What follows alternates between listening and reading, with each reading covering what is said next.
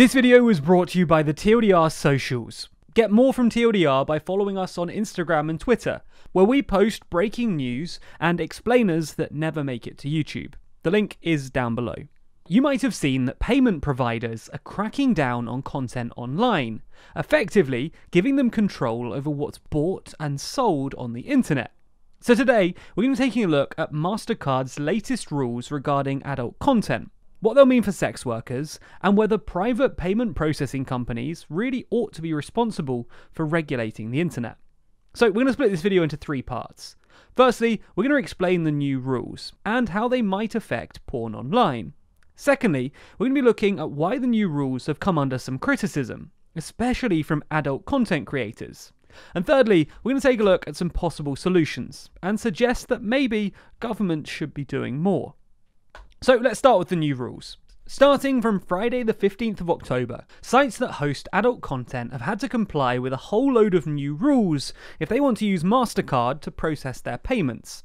Adult sites will need to 1. Enter into a written contract with any content creator. 2. Require proof of age and identity of anyone involved in the contract. 3. Review all content before publication, although this can be via an automated process. 4. Have an effective complaints process for reporting any content that's either illegal or violates any of the other rules. And finally, offer the ability for any person depicted in the content to get it taken down. Mastercard have also suggested, but not confirmed, that they're considering a ban on deepfakes, which are basically videos that have been digitally altered so that they appear to be someone else. In practice, this basically means two things for content creators. Firstly, they'll need to do a fair bit more paperwork before uploading content to prove that they're both who they say they are and that they're old enough. And secondly, they'll face some delay when uploading content because it will have to be reviewed before publication. According to Mastercard, these rules have been introduced to ensure that only lawful activity takes place on their network. Although these new rules are likely also a response to the growing public pressure on processing payment companies to play a more active role in limiting illegal activity on their networks. For instance, 34 women are currently suing Visa, along with the owners of Pornhub, for hosting unconsenting footage of them. And in 2019, Some of Us, a left-wing pressure group, tabled a proposal at Mastercard's annual meeting to stop payments to far-right groups. While the proposal was ultimately defeated, its proposal is a symptom of the fact that the public has started to expect private payment processing companies to do their bit to tackle the more distasteful aspects of the online porn industry. Nonetheless, while these rules might look sensible at first glance, they have come under some criticism. There are perhaps three main criticisms. They're bad for sex workers, they're not clear, and they're not democratic. Let's start with the first and perhaps most significant criticism, that the new rules actually hurt sex workers. Some sex workers and sex worker unions have argued that the new rules will make it harder for sex workers to make a living, because it'll be more difficult, more time-consuming, and more costly for sex workers to produce adult content.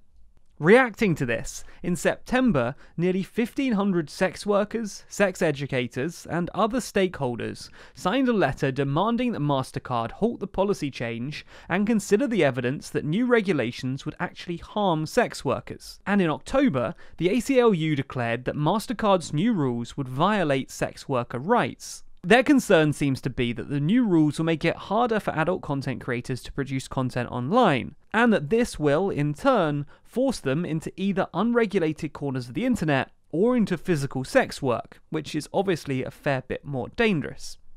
The second criticism is that the new rules just aren't clear. This is pretty uncontrovertible. The new rules haven't been published in full anywhere. Mastercard's terms of service haven't been updated since February, and the only publicly available information from Mastercard is a vaguely worded blog post. This was also apparent during the OnlyFans debacle, when OnlyFans banned explicit content, and people assumed it was because of Mastercard's new rules. According to OnlyFans, it actually had to do with the banks themselves, not Mastercard, but no one was really sure, highlighting how opaque some of these processes can be. The final criticism is that it just isn't democratic. This is something we touched on in our video about OnlyFans' decision to ban explicit content. But for those who didn't watch that video, the basic idea is that every company relies on payment processors. And because the payment processing business is effectively a duopoly between Visa and Mastercard, it means that private companies with no democratic accountability get to decide which companies exist. So those are the three main criticisms. But onto the last bit of this video, some possible solutions. There are basically three possible solutions to this issue: crypto, competition, and government policy. The most obvious solution is switching to cryptocurrency, because crypto transactions don't require a third-party payment processor. Unfortunately though, this isn't a perfect solution, primarily because they're still subject to serious price fluctuations. This is fine if you're able to ride out the volatility, but it's not great if you're already struggling for money, as many sex workers are.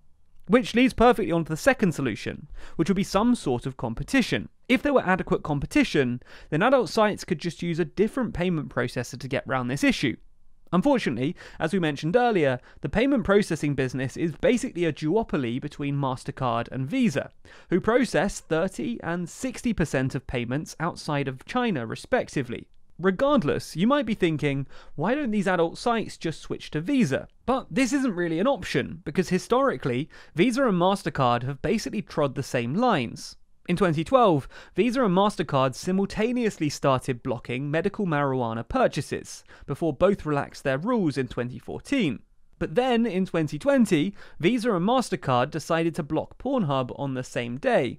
The point is, like any cartel, Visa and Mastercard basically mirror each other, which means that switching to Visa isn't really a long-term option. So what about other, smaller payment processors? Well, there's basically two reasons they're not available: network effects and government regulation. Network effects basically describe how the value of a product changes when more people adopt it. For example, as more vendors accept Mastercard, more buyers are likely to use Mastercard, which means that more vendors will accept Mastercard, and so on and so forth. Thanks to network effects, a payment processing company is more useful the more people that use it, which means that big payment processing companies have a huge advantage over smaller ones, who have to charge more for their services. Secondly, governments seem to actively discourage new payment processors. Operation Choke Point, launched by Obama in 2013, put pressure on banks and payment processors to stop trading with legal but apparently distasteful businesses, which just reinforced the lack of choice because it meant that all payment processors were basically avoiding the same businesses. Essentially then, small payment processing companies are treated with suspicion, which means that it's harder for them to offer an alternative to the current duopoly. This leads us to our last solution: government policy. Mastercard's new rules are easy to criticise, but they've got a point. Admittedly, the modern porn industry has its good bits. It provides a safe living to otherwise vulnerable sex workers for starters, but it also has really horrible parts. Deepfakes, revenge porn, and human trafficking, to name a few. These really horrible bits demand regulation, but effective regulation of porn, regulation that keeps the good bits while limiting the bad ones, is a gargantuan moral and technical challenge. Think about it. Effective regulation needs to both accurately reflect our moral intuitions about porn, which are diverse and complicated as it is, and be effective in an online universe that's famously difficult to regulate. In a sense, it's completely unsurprising then that Mastercard's policy isn't perfect. It's a private, profit-maximising payment processor after all, not a think tank. Really, instead of Mastercard, the government should be the ones sorting this out. But so far, they haven't, because it's politically difficult. Instead, they've left it up to private companies to police the internet, and then feigned surprise when the profit-maximising companies don't act in the interests of society. Essentially, part of the reason that Mastercard have had to implement this policy is because of inactivity on the part of politicians. And if we want a better porn policy than a 400-word blog post from Mastercard, we should be demanding it from our politicians. Anyway, what do you think? Are we being too easy on Mastercard? Should governments leave the internet be, even if that means an unregulated porn industry? Let us know your thoughts in the comments below. Also, be sure to follow us on Twitter and Instagram for more TLDR content. You can follow just the TLDR UK socials, or go wild and follow whichever TLDR accounts interest you. Anyway, following and sharing our posts not only gets you more from us, but also helps us out. So thanks a lot. And of course, be sure to subscribe to the channel and hit the bell icon to be notified every time we release a new video.